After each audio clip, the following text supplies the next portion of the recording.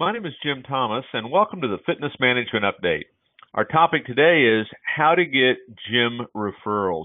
And this is a massive opportunity for you to have a significant impact on your business.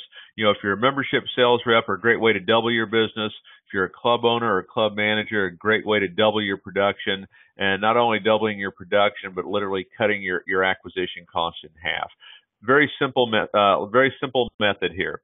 Number one, get in the habit of simply asking for an introduction. Instead of asking for referrals, hey, who can you introduce me to? The second thing is you're going to have to hold yourself accountable for this and do it on a regular basis. You don't miss. You don't wait for someone else to tell you to do it. You go out and do it. Ask for introductions every single day. And I would even suggest, depending on where you're at right now, just do one a day. Do one introduction per day that you're out there asking for. And certainly with time off and all of that, you're talking roughly, if you do that, over 300 introduction requests per year. That is a lot of introductions, a lot of potential introductions.